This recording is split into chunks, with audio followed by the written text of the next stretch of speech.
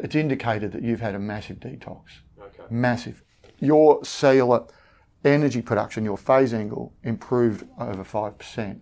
Right. Which basically means your body's functioning much better. So you're producing energy more. 5% stronger on the bike? All right, so we're back in South Melbourne. I'm off to see Tim. He's the fasting expert, the practitioner that set me up on this 5-day cleanse, which I finished a day and a half ago.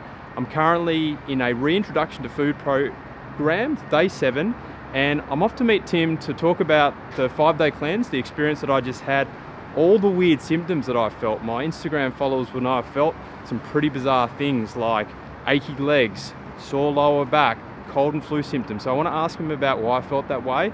We're also going to do another bioimpedance test to find out what physiological changes have happened in my body since going on the 5-day fast.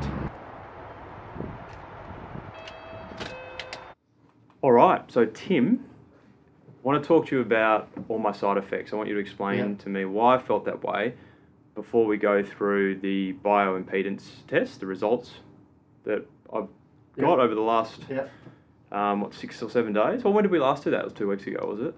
We did it 2 weeks ago. 2 weeks ago. A few days before you started. Yeah, about 5 days before I started. Yeah. And as long as you didn't do anything crazy, like you didn't go on a crazy monster carb loading fest before the fast. No, I just kept it normal. Yeah, okay. If you kept it normal, it's fine. But before I go on the side effects, I gave you a message the day after, said, when can I have coffee? And you said another 7 days, and it's absolutely destroying me. Well, I'm feeling a little bit better now, but that text back from you saying no caffeine for another 7 days, why am I not allowed caffeine?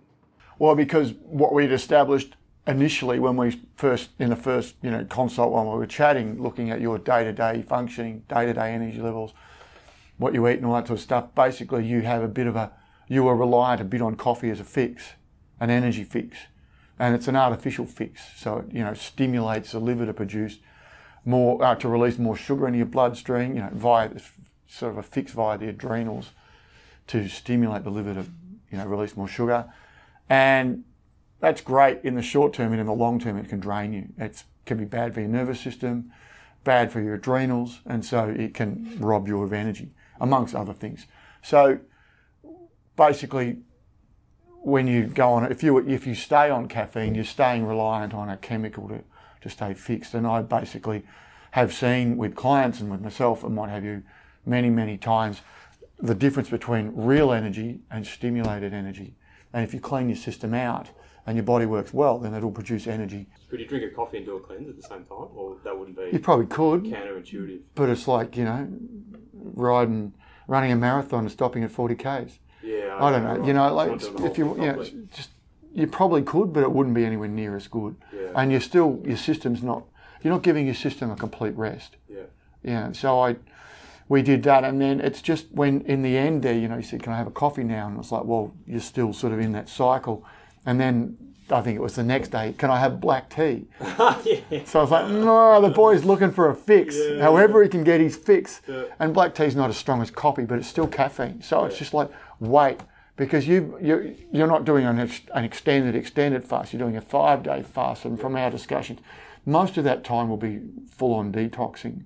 So I don't think you've even seen the fruits of this process. So I'd prefer you see, rather than getting a fix now from caffeine, I'd prefer you to sort of wean off it properly and then see the energy levels you can have without it. Yeah. And then I'm not reliant on it. Yeah, okay. Fair call. That's the reason. Yeah, fair call. Plus I'm a masochist and I just like seeing you suffer. Thanks for that. No. Yeah. So I was a bit surprised about this 5 days. Yeah. The way my body reacted. I was anticipating from just watching a few videos and things that I've seen that I was going to start feeling really good on day 4 and 5, but it turns out that I felt like the first 2 days I was getting through coffee withdrawals, and then day 3 I went through into detoxing, and it was day 3, day 4, and even a bit of 5, and even a little bit into 6, where I just felt here are the symptoms, and I want you to understand why I felt this way. So I had achy, abs and lower back. I almost feel it internally. It was aching, like my organs were aching. That was day 3, 4, I think you were saying. Yeah, day 3, 4. Yeah, and even a little bit of 5. I had pretty much bad sleep the whole time. I woke up a number of times in the middle of the night, Yeah. Found it hard to get back to sleep, like around 3:30 a couple of times. Cold and flu-like symptoms, and I also had some light headaches as well throughout. So the 5 days was pretty hard. It wasn't like the first 2 days were hard and then the next 3 days were a bit easier. Like, it was really tough going. So why did I feel like that? Well, the first couple of days with the caffeine withdrawal, that's the headaches and sort of you might feel a bit edgy, and that's definitely withdrawal from caffeine. So some of those symptoms could be that, but a lot of those symptoms you're talking about, in fact, all of them are classic detox response. So it's like your body's putting out the garbage. So cells are cleaning out, and, the liver's metabolizing more toxins because your body, you're not putting more toxins in, you're giving your digestive system a rest, and you're saving a fair bit of energy from digestion, so your body spends more energy on metabolism and what have you, and you're cleaning your system out, but it'll, in the process of, if it gets released out of cells or out of organs, then it'll be before it gets released out of your body, it'll flow around your blood system. So what you've gone through, because you've done a 5-day fast, you've gone through, in the times I've done fast, the first 5 days were the toughest days. So you've gone through the big detox. Right. That's the big cleanse. Yeah, okay. So I'm not surprised that's what you felt. Right. I've done it a couple of times where I fasted with 2 or 3 other people at the same time, and we compared symptoms and we monitored ourselves with the bioimpedance along the way, and we're all different. Yeah. Like, one person felt amazing straight away, and we were dirty at her. Yeah.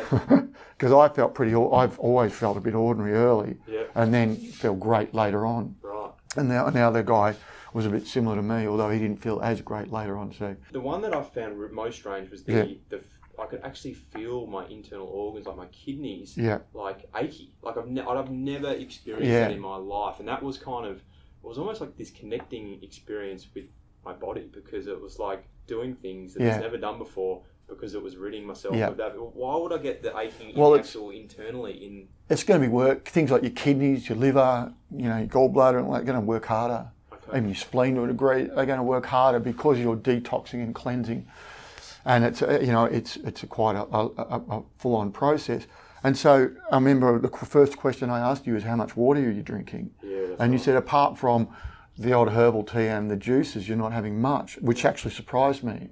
Because, I would think you'd need 1 litre to 1.5 litres on top of those. Yeah. And so if you're not drinking a lot of water, your body's got to flush them out, the toxins out somehow. We'll go into this further when we talk about what we found from the bioimpedance test results, because that relates a bit to this. Well, do you want to talk about them now? Yeah. I found some of them super interesting.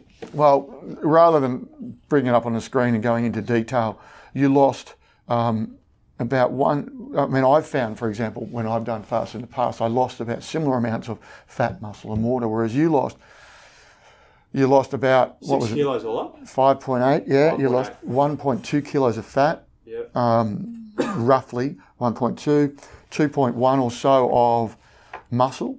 So that's more muscle than fat, but you didn't have a lot of fat to lose at the start, whereas I put on muscle easy, which also means I put on fat easy. So I've always carried a little. Even when I was training full time, I always carried a little bit. You said that as well, because I was burning more muscle than fat might have actually been making you feel bad as well. But why is that? Yeah, well, because if you're burning a lot of muscle, so when your body breaks, because you're on a fast, you've got very, very little carbohydrate coming in. Yes, you're having a couple of juices, but it's not a lot. Yeah. So your body will have to find energy stores from its own internal stores. So it will start converting muscle and fat back to carbohydrate for energy, called gluconeogenesis, just for a fancy word for you. And when you convert fat back to carbohydrate, the byproduct is a ketone. Yep. So ketosis. Yep. When you convert muscle back to carbohydrate, the byproduct is ammonia. Yeah, right. And ammonia, you smell floor cleaning product. Can you taste that?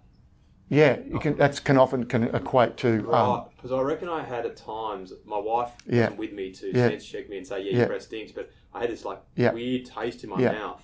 Yeah. So you're burning, well, not double, but close to double the amount of muscle than you burn fat. Yeah. So you were beyond ketosis. You were burning, and therefore you've got this. You could have the ammonia circulating around your system as well. Yeah, okay. It's not at the level where it's extremely bad for you. In your situation, that's why we supervise you on a fast. We want to know what's going on. Yeah. Yes, you were burning. It wasn't dangerous, but you know, it's something we monitor over time. What are you burning? Muscle, fat, etc. And that can explain for some of those yucky feelings. Yeah, interesting. So what Plus also then you're flushing, as I mentioned, you're also flushing toxins out of cells, out of organs, and they may be then travelling around your system, and you're not going to feel good from that either. Yeah, it's a double-edged sword. And it doesn't mean to say everyone who does a fast is going to get this. Yeah. But you're just like me, that in the first, like when I've done the 2 weekers, the first 5 days were the hardest days for me. Yeah. And so you've done a 5-day fast, you've just done the hard yards. Yeah. But what we also found from that test, so that's the body composition changes. Your abdomen drops 7 centimetres, which is, what's that, 3 inches? Yeah. It's pretty cool. Yeah. Yeah, my pants are falling off me. Actually. Yeah. But in terms of water loss, you lost 3.25 kilos of water total. And we want to have more water inside the cells than outside the cells. I think it's roughly 60-40 inside compared to outside. And so if water gets drawn from the inside of the cells to the outside of the cells, it means there's something going on. And normally that will be some sort of chemical reaction that water's drawn to, and that will be normally toxicity or inflammation or infection. And in your case, you lost most of that 3.2 litres of water was extracellular water. So your body's basically, you've lost, when you're losing that much extracellular water, that's an indication you're flushing toxicity.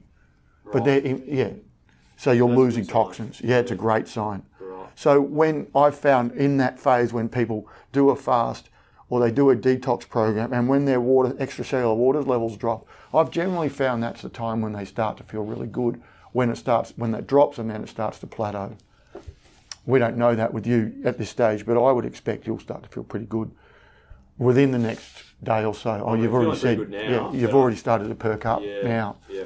And the first day after the fast is not really, you're not going out and having lots of food. It's pretty basic. It's broth without the veggies. Like 4 big glasses of water with a little bit of stuff in it. To be honest, it didn't. So it's pretty much still fasting. It is. Yeah, it felt like it. Yeah, but we just take it really slowly, reintroducing you to food. So essentially, it's indicated that you've had a massive detox.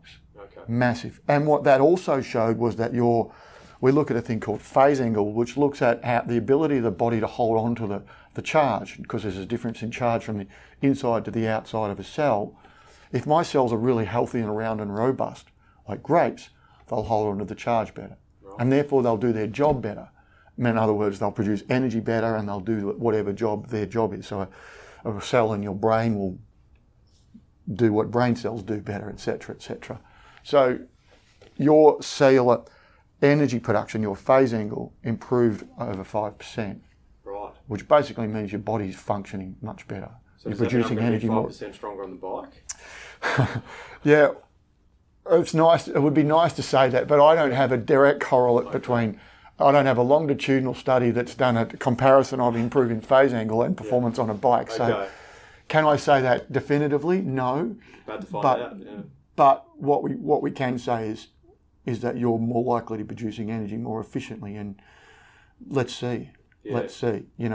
Yes, you definitely are producing more energy more efficiently. There's less what we call fluid retention, less inflammation, so your body's cleaner or work better. Theoretically, from that, then you'll recover better between sessions because everything works better. Yeah, okay. Your cells are working better. Your body's cleaner in general. I guess it goes back to that using the right fuel and giving your car a good clean service and tune, and it'll just function better.